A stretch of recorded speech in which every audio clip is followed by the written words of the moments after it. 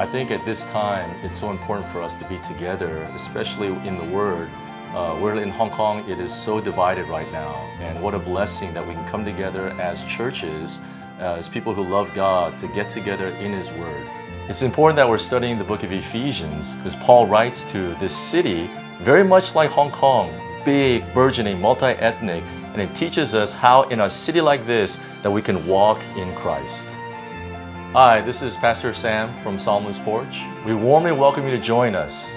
Please join us Hearing the Word Campaign 2020.